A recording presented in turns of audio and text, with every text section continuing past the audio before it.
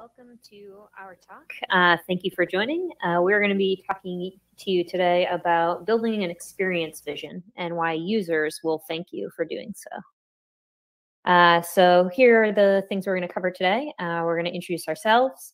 We're going to talk through a few problem statements to consider and see if you relate to any of those as audience listening to us talk today. And then we're going to get into a couple of topics around an experience vision. So why might you consider building one? What we really mean by experience vision, and then how might you go about doing that, building one with your team.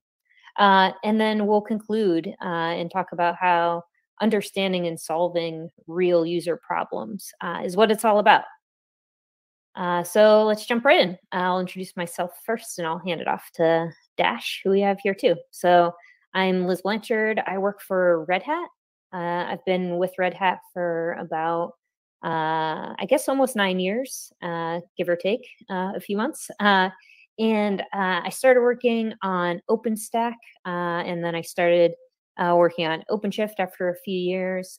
Recently, I've taken on a role of an experienced design architect and thinking a lot more about our open hybrid cloud portfolio and how, we as designers can work more in a proactive design way, a proactive design approach to solving user needs at Red Hat. And so, yeah, I'll kick it over to you, Dash, if you want to introduce yourself too. Yeah, thanks, Liz. So Dash Copeland, I'm the other user experience design architect. And I've been at Red Hat, well, come September, 6 years. So for a good while, and worked in a lot of different things as well, mainly in the partner space, working with partners on certification stuff and workflows and so on, both for RHEL and for OpenStack and for OpenShift. So yeah, I'm really passionate about combining open design methods and generative research. And at Red Hat, we get to solve really technical, complex problems. And so it really does take kind of a close working relationship with our engineers and product managers in the field and everything. So Liz and I have been working on the vision for over a year now. Right. Crazy. Yeah. So excited to share what we've learned so far with everyone. Awesome. Thanks, Dash. So yeah, we just wanted to kick off by throwing a couple of potential things you could relate to out there. And so we're wondering if you ever find yourself thinking things like this. Why am I developing the features that I'm working on? Another one is, how does this feature I'm building improve the overall experience for a user? And then the last thing you might be able to relate to, you might think is, where does the feature I'm working on right now fit into the larger product or portfolio? And so what we really want to talk about is how an experience vision can help answer some of these questions for you and make you feel confident you know the answers to these questions. So I'll kick it over to you, Dash, to go through this section here on the why you might consider an experience vision. Yeah, so I think those three scenarios that you just talked about are pretty common. I think the two of us have both worked on a lot of different projects and with a lot of different folks, and especially on the more complex things, where it's maybe it's a platform that consists of a bunch of different services.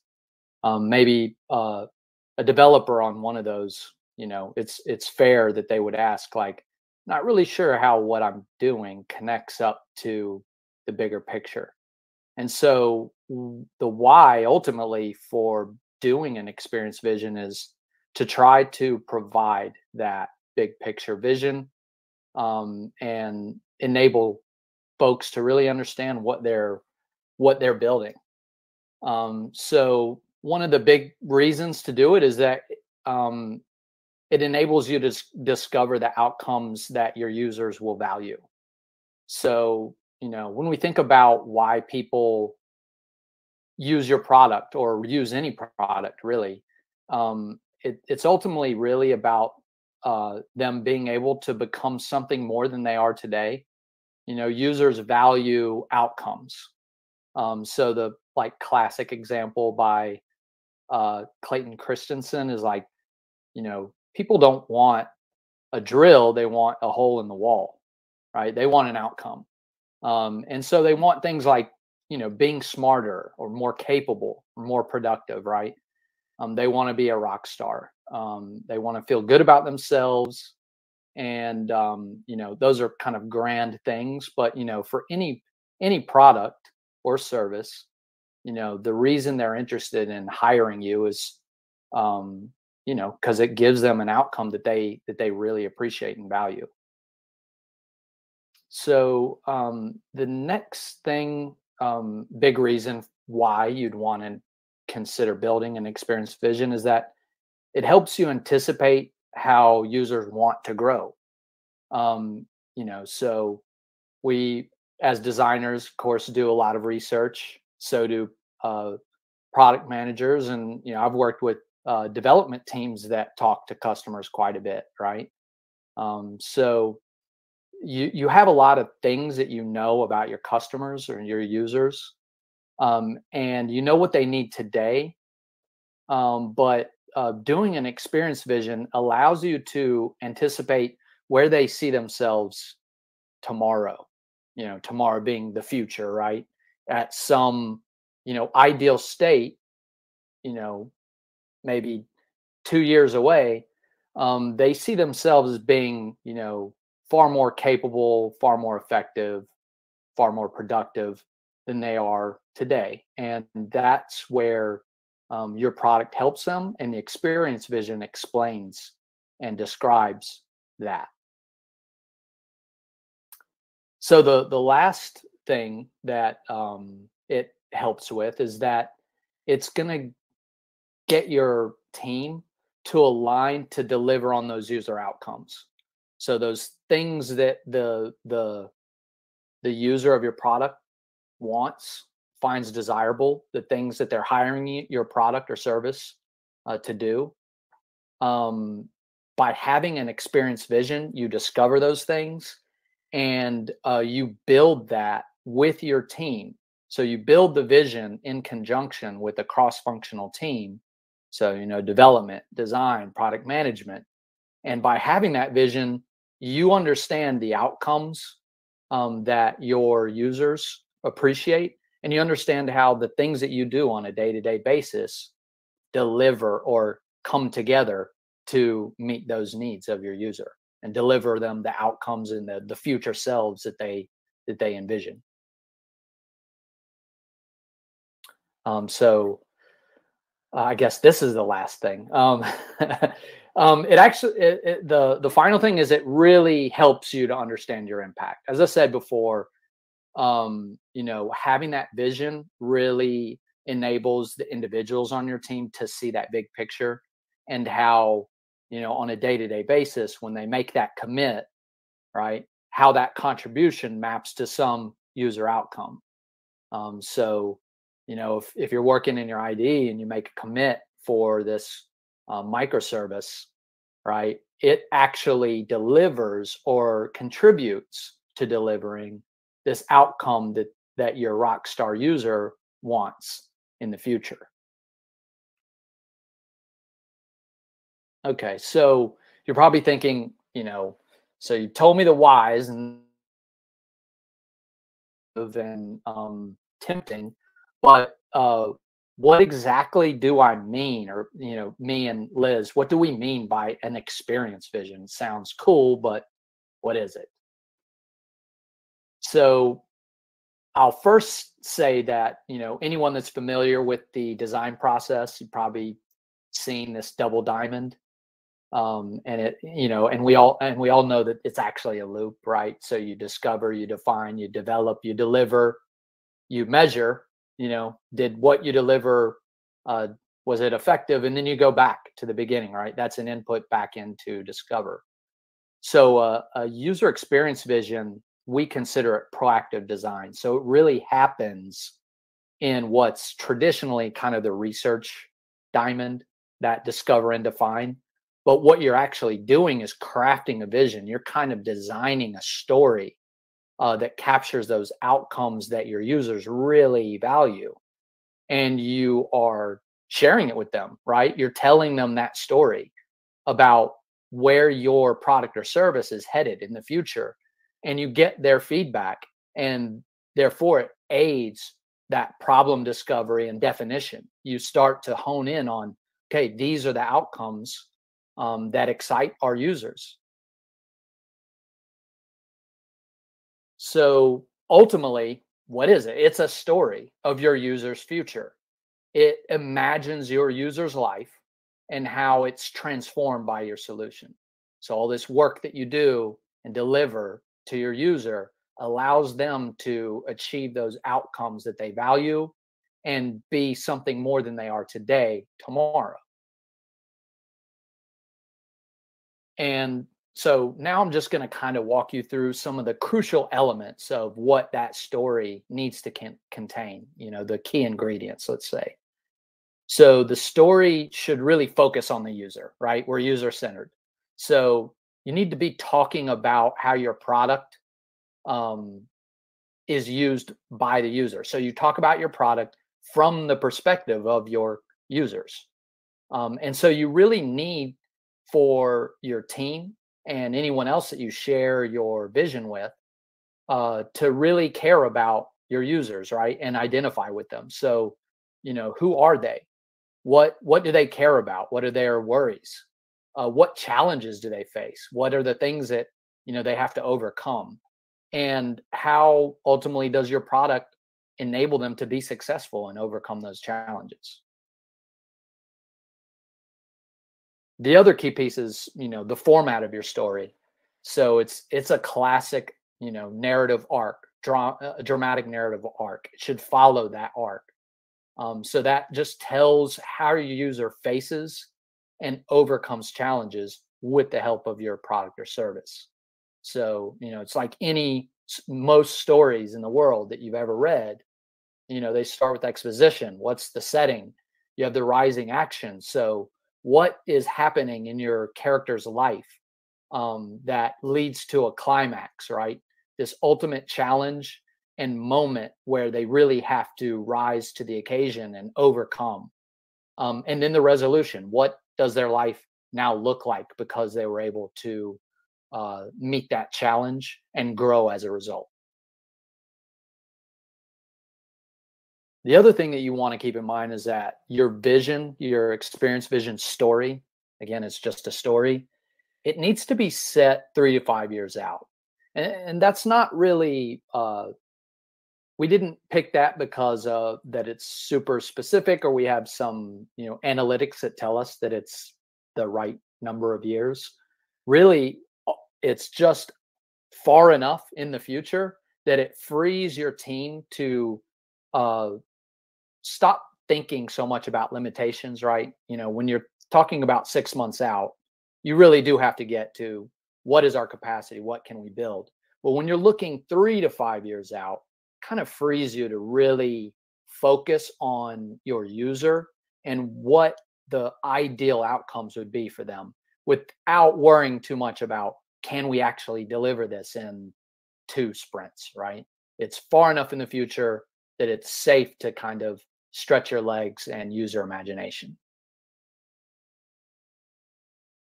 And finally, the story, it really needs to be aspirational, right? So it needs to serve as a beacon that inspires your team to collaborate and build that great product, right? Because your vision is far enough out in the future, and it's going to contain some, let's say, sci-fi, some things that maybe you won't be able to achieve. So I will put one disclaimer on this: you don't want it to be delusional, right? You don't want it to be so fanciful that it's that you get laughed at, right? It needs to be in the realm of possibility, but it needs to represent something that you would really challenge your team to really collaborate and work towards every day, right? Something they can look to while they make small decisions when they do their day-to-day jobs, um, to move you incrementally closer and closer to delivering that vision. So I think that was it. And now I think Liz is going to tell us how we do this, at least at Red Hat. Yeah. So I'll walk through, really the process that Dash and I have gone through with a team that we're a part of that are building our own experience vision at Red Hat. And so I'll share what we've done and in hopes that it's something that you could do yourself, you could bring back to your teams, or you could at least just uh, enjoy hearing what has come of it for us. And so what we have done is we have formed a framework, a process that we call an experience focused studio. And what we do is we form a cross-functional team and we perform a number of design thinking activities in workshops. We do this over a regular cadence, really ultimately building out this experience vision along the way. And so we'll go through a number of phases in each experience focus studio that we run. And the first phase is really all around gelling as a team, understanding the challenge that we're facing in this studio, the challenge we're designing towards, the user that we're supporting, those types of things, just getting to know the space. The second phase we call download. This is where we're really becoming very familiar with the current landscape. If there's a current product that we have in the space or competitor products in that space, just getting to know those two things. The third phase is all around empathizing. So further understanding of our user and especially the problems that they're currently facing. And then from understanding and empathizing the user, we move into more of an imagination phase, and we want to start to brainstorm these ideal user outcomes. What would these ideal solutions be mapped to these problems that we've identified for our users? And finally, the fifth phase is all around storyboarding. How can we assemble a narrative that tells this ideal story and where we want to be? And ultimately, these storyboards, these narratives end up being this experience vision, this North Star that our teams can build towards. If we build this ideal experience, we know, because we're validating this along the way, we know that this is what will really serve our users' needs. And so some of the big initial questions when forming one of these experience focused studio groups is who should be a part of this group and when should I do this? And so we definitely recommend this being at the beginning of the product lifecycle.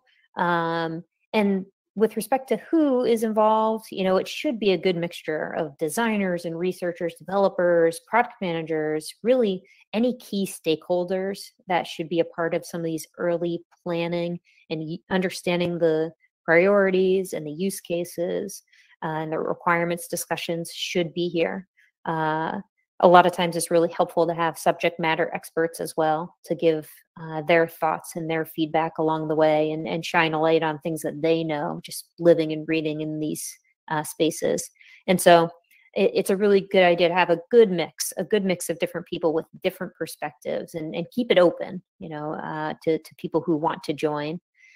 Something we've found is not everyone might be available to join all of the time. And so we've found something that helps us to say, go ahead and, delegate somebody in your place. If you can't make it often, who would be a good person to take your spot and to represent that space that you would have represented? So that's worked well for us in the case of people not always being able to attend something, whether it's 2.5 days straight or a weekly thing over a course of a couple months.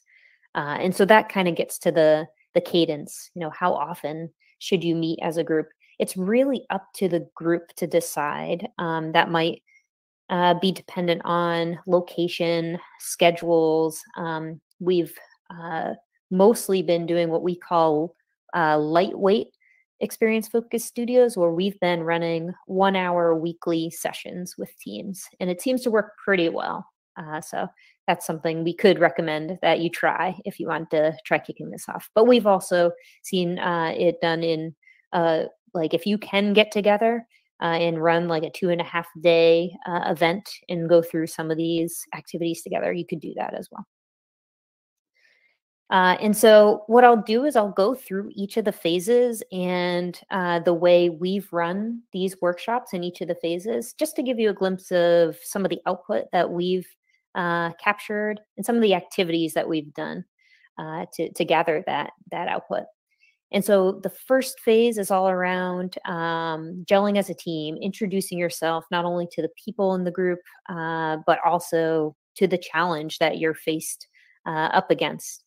And so I think with respect to activities here, getting to know people, getting to a common understanding of who the people are in the group, that's pretty much your classic icebreaker activity. We've run a number of these types of activities, whether it's a scavenger hunt where you have, people who are remote all over the world and you do a quick, like, find these 3 items and people come back to their desk. It's always a little bit fun just as an icebreaker activity. This one here, I'm showing a screenshot on the left here of just a very classic, put your name on here, a picture of yourself, your favorite food, tell me something you've learned over the last year, just something to get to know people as humans, rather than just, as what we work on every single day. And then the next really important thing is to agree on together, what is this studio challenge that we are facing today? What is the problem space that we want to dig into? What are we talking about? Who's the user that we are talking about and solving a need? And so something that we've found works well is maybe the moderator or the person who's setting up this experience focused studio begins with a proposed studio challenge, a 1 sentence, maybe a 2 sentence statement. But then we encourage everyone in that studio to come up with their own. If you were to rewrite this, how would you phrase it? What would you say should be the challenge that we really tackle here together? And that invites everyone to participate from the beginning in defining what really are we going to be talking about over the next however many hours that we're talking together on this topic and working through this together. And then the last big piece of this introduce phase is to lay out any questions or concerns that you all have together. And so this is really important to let everyone air out, I have a concern about this, or I have a big open question about that. I want to make sure we tackle these things. It just invites everyone to capture these things. And you can come back and look at this list and say, have we tackled any of these? Are we feeling any better about these along the way? So the second big phase is all around download. And this is becoming very familiar with any current solutions that you have in place already in-house, and also what the competitive landscape looks like. And, both of these could be vast. There could be a lot on one side or the other, really. And this is really all around taking tours, going through, screenshotting what's there already, putting those into a canvas and taking notes on them. Just discussing what's there already. What does it look like? Getting familiar with the current stuff that's out there. And this is really helpful because it's giving you a baseline of what's already there so that when you're brainstorming future things, what could be, what might be, 3 to 5 years out, that's really going to, change the game here. You'll at least have a good baseline to know that I haven't seen anything like this before. I think this is a really big idea to push on. So again, take screenshots, make notes, capture pros and cons, capture open questions, have a good discussion about this as a group, and just get everyone on that same understanding, level playing field of what's out there today. And then the third phase is all around empathizing. And so this is when we really start to dig in to who our user is, and more importantly, what the problems are that they are facing right now, today, that need to be solved. And so, an activity that we have found that works really well for this phase is the speedboat activity. And so, you can see in our screenshot, we have Leo. He's trying to get to Monaco. He's wearing his red hat, but he is being held back by a number of anchors here. And so, this just gives us a framework to brainstorm. What are all these issues? What are all these problems? What are all these hurdles that Leo has to jump over that's really holding him back in this problem space. And so what we do pretty classically in this type of activity is you have a lot of people adding notes, whether it's on a physical whiteboard with sticky notes or in a tool like Miro here. People can add all these different sticky notes, everything that they can think of, and you can run this as for 10 minutes. On your own, brainstorm these things, and you'll see all these sticky notes fly onto the canvas. And then take some time to do some affinity grouping, talk through the stickies, let everyone take a few minutes to group like things. People may have repeated the same sticky all over the place. And so make sure you group them, label those groupings, and then a really important piece after you make the groupings are to do some like dot voting, where maybe everyone in the group gets 3 or 5 votes to say, what do you think are the most pressing problems or the biggest bang for the buck problems? If we were to solve this would be massive. This problem is a big nightmare for Leo. And so drop your votes on, well, I shouldn't say each one. You can actually wait. You could drop all 5 of your votes on one of these categories if you wanted to. I think that's an important part here is you can start to see these groupings rise or fall in what the group thinks are the most important things to tackle. But, it's actually not enough for just this group to vote on what they think are the biggest problems, right? But instead, this is a really important validation checkpoint in this process. And something that can be very lightweight is to make a list, just a one-liner of the problems that you all have identified. Make a very lightweight survey out of that list and send it to users and say, help us rank these from what you think is the biggest problem today in this space to, if this thing doesn't get fixed, that's not a big deal. But also make sure you leave an open space for what are we missing? What are the other problems that you're facing today that we could add to our list? And how might you rank that in importance, right? So this allows you to not only double check, are we thinking the right way with how we've come to understand the problems? Or are we missing anything? Do we have the right prioritization? It just gives you that validation built in with your users. So you're already set up to say, great, if we solve these problems, we are solving real user problems at this point. And so the fourth phase is all around imagining. It's taking those problems that you've identified, you've validated, and in order of importance, start with the top priority problem. Put that over on the left somewhere and understand that problem, and then think about, okay, what would an ideal user outcome be? And so I think Dash used a really good example, right? I need a hole in this wall here. Like, that's my outcome. I need a hole in that wall.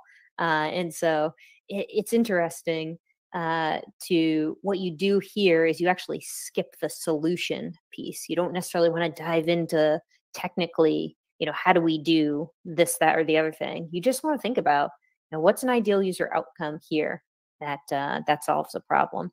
And so what you'll start to see is a flow start to emerge of, things that are connected to each other, of what a user does in a natural flow to get to the outcome and to have that ideal experience here.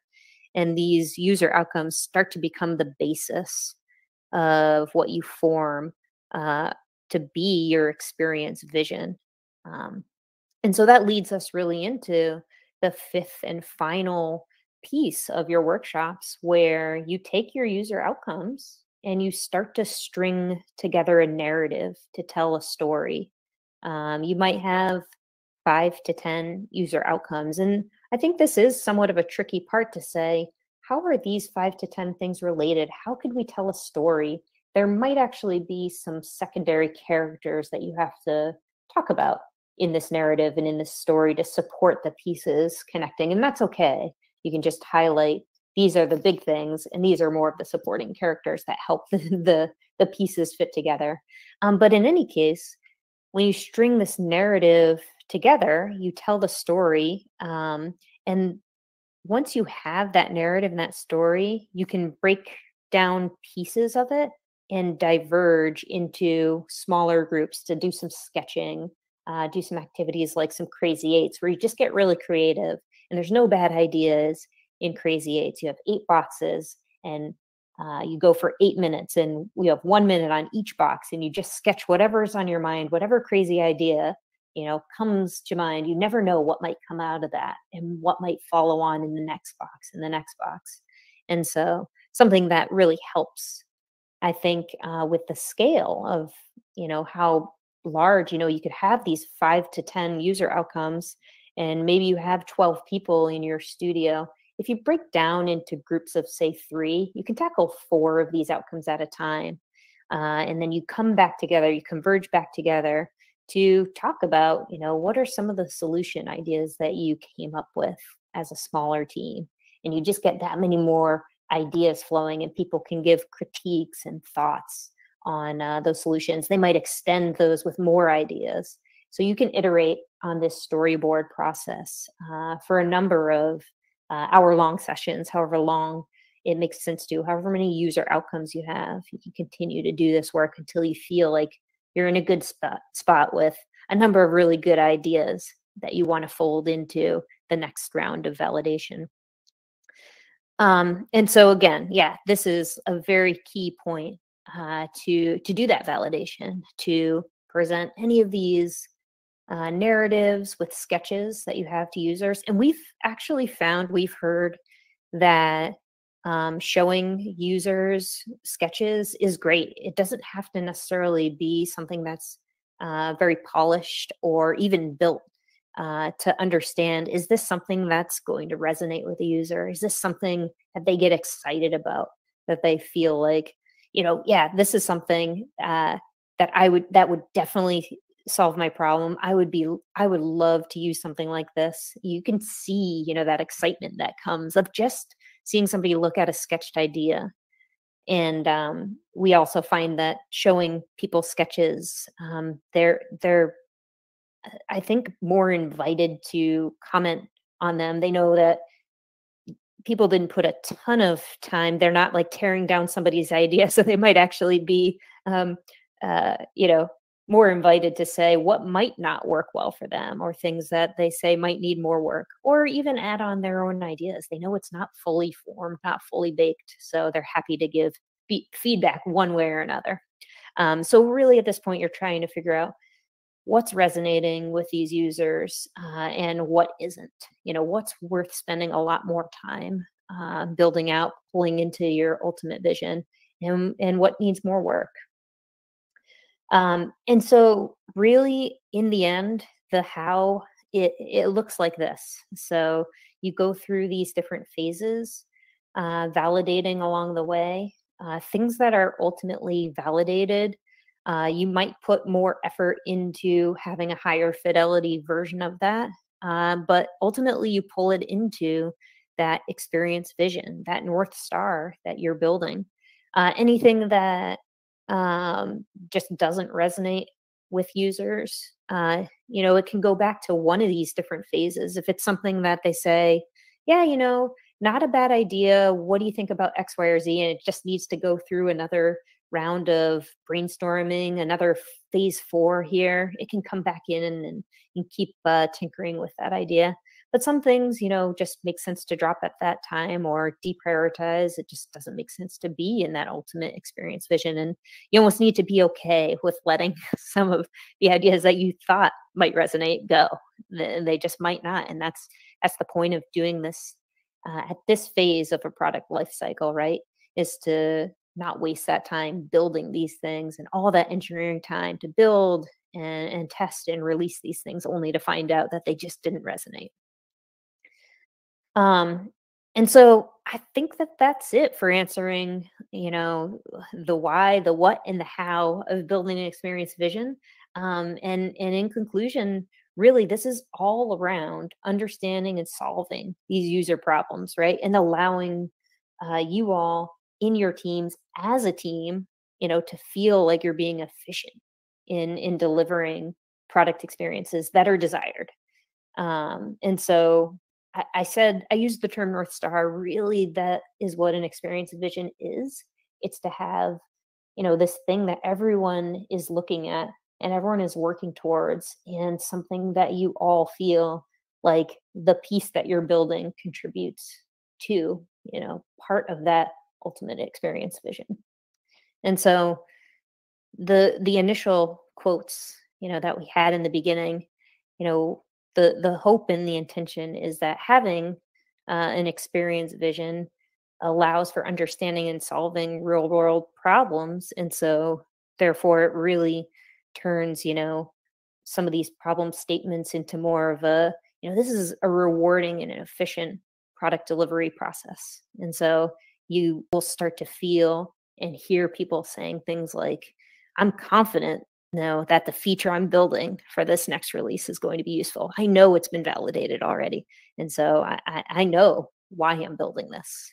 And things like, I understand how this thing I'm building is actually solving a real user need. I've heard that the user has this problem and it's already been validated. They have this need. And lastly, I understand how this feature that I'm working on fits into this larger product space. I might not be building it all, but I'm building this piece, and here's where it fits in, and here's where it sits and contributes to that larger experience. And that's all we have. So thanks everyone for listening, and yeah, we look forward to any conversation or questions y'all have. All right. That was an amazing talk. Thank you so much, Liz and Dash. If anyone has any questions, feel free to ask them in the Q&A. It doesn't look like any have come in so far, so I had a couple that I wanted to go through. So firstly, Sure. I wanted to ask, have you had any actual examples where you have implemented this method in existing projects? Yeah, we do. So at Red Hat, one of our key areas of focus right now is building, a really solid, seamless developer experience, especially when it comes to our OpenShift product. And so we've been running a studio all around that developer experience and improving that experience. And so we've done, nearly everything, in the process that I described in the how section there, of really truly understanding, who is that user and what are the big problems they're facing today? What are their ideal user outcomes, right? These users really want to come in and deploy their application. They really want their application running, right? The code that they write, they want to live and breathe in their IDE, and they want that seamless deployment of their code. They've been told, here's how you might have to do it, but they want to be writing code. They want to be, delivering towards that application and making sure that that's a success. And so it's been really, really helpful, I think, for us to think about it this way rather than from what technology is out there and what this new technology could bring, almost like flipping that on its side and saying, what does the user want? And therefore, this technology could support that in a really, really cool way. So we definitely have been applying this in some of our product spaces so far. It's been going really well. That is so cool. Yeah. Have you had any like quantifiable, I guess, data regarding like the amount of success it's actually brought? Maybe not success is the right word, but just like, do you have any data to? I think rather than like numbers to report out on, I think something that we have started to hear and see is just this excitement from people around it. And so you can almost hear in people's reactions and in their voice when we present some of these ideas to users, whether they're customers or potential future users even, to hear them just like almost have this sense of relief and joy, and to say like, wow, yeah, I would love to use this. Or they seem even more invested too, to say, this thing is really nice, but what if it could do something else like this? Or I see you've come up with some of these problems, but more than that, here's another problem. They just seem invested in talking about it in this way. And users just want to be heard. They want to come in and experience something that they feel like this was made for me, and I feel that. And they talk about these great experiences, right, that feel like they're just meant to be, and they're meant to be there and using it. And it feels natural and normal. And something I think we're learning a lot of, especially in like our product space, in OpenShift at Red Hat, in this container native world, is there's a lot of leveling up our users need to do. There's a lot of learning. It's this a little bit of a scary new world for a lot of people entering this space. And so that's something I think we really want to keep pushing on too, is that, helping users feel like they belong, like they are not out of place, even though it's new. Like, how can we help them learn and really make them feel welcome and like they're here for a good reason. And we, in our product experience, can help them along this journey of them leveling up as a developer or as an administrator, whatever their role is. So, Right, because the products you're designing have the user in mind first, and the solution is, as you said, kind of oriented around the user. These are humans coming in, and and this Yeah, is their lives, like their day-to-day life at work mostly, right? Yeah, and it's like a crazy concept that the user should be considered. I guess one of the examples to success, and I don't know if this method was used in particular, but I think we've seen like GCC have a lot of like, I don't know if I'd call it backlash, but it would cause a lot of problems for people trying to compile code, because the output that you'd get from errors is not very like humanly readable. And now we're seeing the emergence of like Rust as a solution to that, because they realize, okay, well, we can't catch a lot of these bugs at runtime. So if we can just make everything get caught in compile time, then we can provide a humanly like readable output. And that's exactly what they've done. So now we're seeing like this widespread adoption of that programming language. But with that in mind, that is a big project. When you're talking about smaller projects, how viable is this as a solution? Yeah, I think it's very viable. With smaller projects, it might just be the whole team does something like this activity in a shorter amount of time, even too. But it depends. This is something that I mentioned. We as a cadence, at Red Hat, like to get everyone we need in that room together. We've almost had to do this like lighter weight, come for an hour a week. But I think that a smaller effort, a smaller team could probably dedicate, let's do this over the course of a day together. Or maybe we do a day together here, we hash out all the stuff, then we do some validation and we come back for another half a day. And so I think you can move a little bit faster, is my thought on, a smaller group, a smaller team. We actually end up with a lot of different studios at Red Hat because our portfolio is vast, but you could easily say, okay, here's one studio for this thing that we do as a smaller team. And to be honest, I think like 10 to 12 people in a studio is ideal, much more than that. And it's a lot of cats to herd, as you could imagine.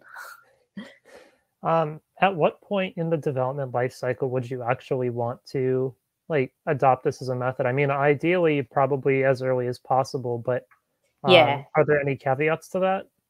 Yeah, I think the tricky part and the key really is to do this like way upfront, right? This is like something that happens at the beginning of a product life cycle, and so it really is in the before any implementation begins. Now you could have, some planning around architecture and help that influence some of the discussions, but this is really truly about saving time, for those developers and really feeling confident that what you're building is not something that you're going to release and then say, didn't quite hit the mark. In doing something like this, your confidence level is going to be much higher than it would be without doing something like this when you're releasing, because you've already done that initial upfront validation with users, with customers, that this is really going to, fix their problem or meet their need. And,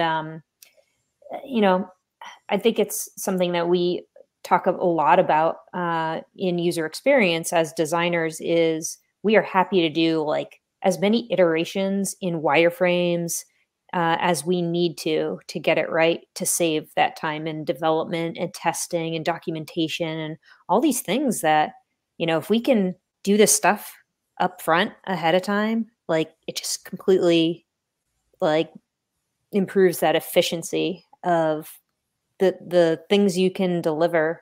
And I think a big part of that too is working really closely with product management to like help mitigate any risk in like the things that are on that backlog, help prioritize in this way with validation and such. So there's a lot of good things that come out of doing this, but definitely the recommendation is like at the beginning of that product life cycle. I mean, not to say it can't be done in the middle, but I think best results would be at the beginning before people feel like, why did I build all of this? And now you're telling me to shift. Now, maybe you get lucky and say, we just happen to validate that we made all the right guesses. That would be ideal, I guess, if you do it in the middle. But I think that tends to not happen as much.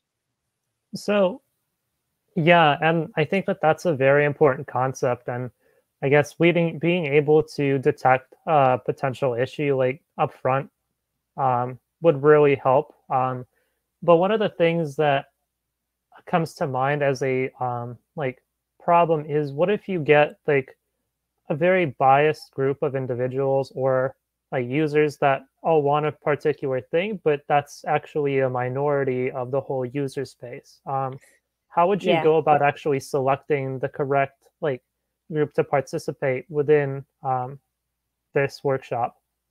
Yeah, I think there's multiple layers to this. And so having a really good cross-functional group involved in these studios is important. It's not just designers that should be in this. It's not just designers and developers. It should be product managers, researchers, QE, docs. It should really be cross-functional. I think having subject matter experts in there as well is key. So you get to know the space a lot better and what's going on today in that space. And they have a lot of great ideas around what are the big problems that they see today out there that could be fixed with, some future design thinking. And so that's like layer one, is to make sure that the studio is cross-functional.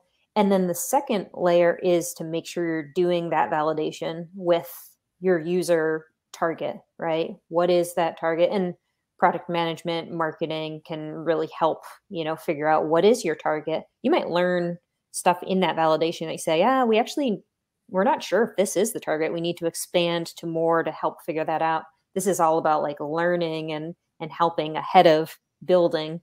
But really, I think that that extra layer of validation with the target user, where you're learning what they truly need and who that person really is and what their problems really are, is helpful. And I think that naturally, some efforts might, like your gut feeling on it might be easier to get right than others. Some spaces are just really murky and you just don't know what you don't know. So the more research and validation ahead of time, the better. And also always keep in mind, this is a complete learning phase. There's no like, I've actually heard lately, like I actually use the term validation a lot. It might not necessarily be the right term to use. It's more like you're evaluating, you're learning. This isn't about being right or wrong necessarily. It's about like learning continuously. So evaluation might be a better term to use. Right. And all right. Thank you so much for your time today, Liz. And yeah, thanks for the questions. Thank you, Liz. Yeah. No problem. And thanks both Liz and Dash for just this awesome presentation. With that, we are unfortunately out of time which sucks because I kind of had more questions, but feel free to ping me. Yeah, I will. All right. Thank you so